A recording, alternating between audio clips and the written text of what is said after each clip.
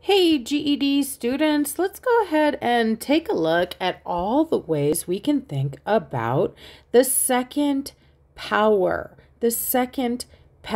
So hopefully you guys know by now what I'm talking about. When I say the second power, I'm talking about that little exponent of 2.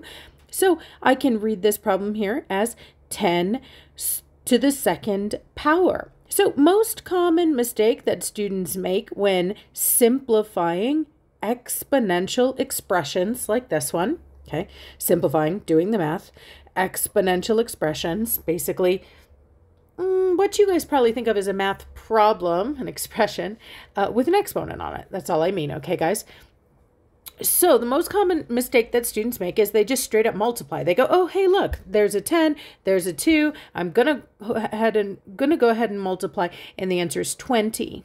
Okay, and that's related to having a misunderstanding. Now, yes, exponents are related to multiplication in some way, but they're not just straight up multiplication. That exponent of 2, that power of 2, tells me how many times this base is multiplying. So basically what I'm saying to myself is that what is 10 times 10, or 10 multiplied by itself twice?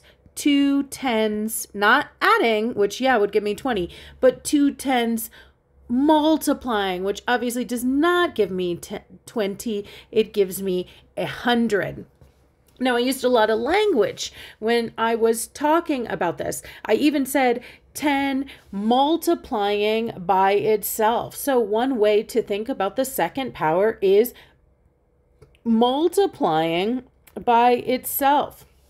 So what is 5 multiplied by itself? What is 5 times 5? Well, that's 25. And look, that's another way of me phrasing what the second power means. These phrases we're looking at here, this math we're looking at here, it's 4 ways of saying the same thing, guys. Another thing that we learned is this word squared is one of the ways to talk about the second power. What is 11 squared means exactly the same thing as what is 11 to the second power. And it's shorter to say, and so you're more likely to hear a mathematician say squared. But we're asking the same question, okay? When we say what is 11 squared, we're saying what is 11 to the second power, or 11 multiplied by itself, 11 times 11. And you can do the side work if you need to, but all I want is your lovely answer that 11 times 11, ooh, I ran out of room, is 121. Okay, so 100, whoa, I'm struggling. There we go. 121. Beautiful. And now, again, another way to say the same thing. I could write 3 to the second power.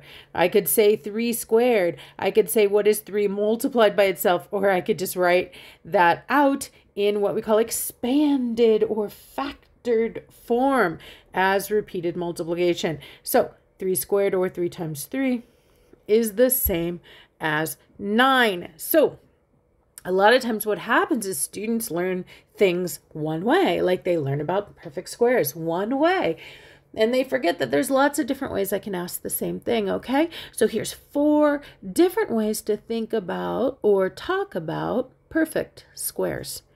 All right, if you have any questions about this or any other GED math topic, be sure to drop it in the comments, and I'll do my best to answer it. Happy learning.